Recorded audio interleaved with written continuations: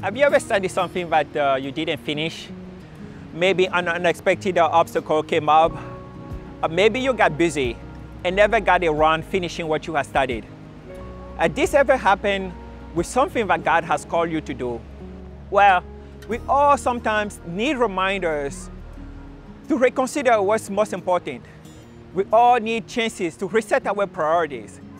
This was especially true for the people of Israel who had just returned from exile. After 70 years in captivities, they were eager to return to their land, and they eagerly began rebuilding the temple of God. Well, they met opposition. They got distracted. They started focusing on rebuilding their own house instead of rebuilding the temple of God. It was in this context that God spoke through the prophet Haggai. God called the people of Israel back to Him and also back to the work that they had to do in His temple. The message of the prophet Haggai is one of those messages reminding us to reconsider our priorities. We invite you all to join us for a 4-week series as we learn how this ancient message applies to all of us today.